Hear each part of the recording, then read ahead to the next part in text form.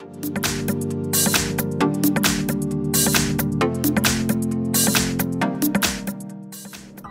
everyone, here we've got Samsung Galaxy A10s, and let me share with you how to change the ringtone on this device.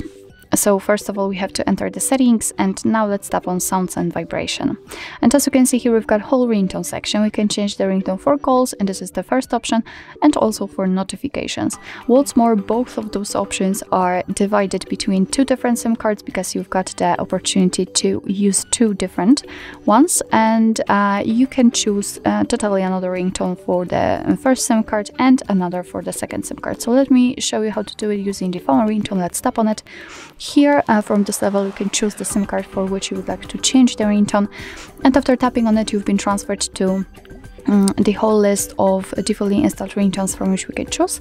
What's more, at the very top of this list, we've got the silent option, so it means that after choosing it, your device won't notify you about any incoming calls. You will be able to see them, but your device won't ring.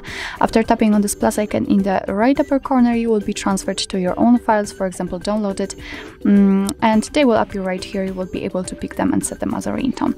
But let me get back to the defaults, and if you'd like to listen how the particular one sounds, all you have to do is simply tap on it, and as you can see, it has been marked.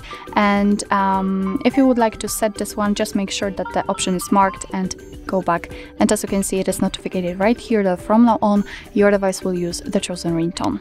So actually, this is it. This is how to change the ringtone in your Samsung Galaxy A10s. Thank you so much for watching. I hope that this video was helpful, and if it was, please hit the subscribe button and leave the thumbs up.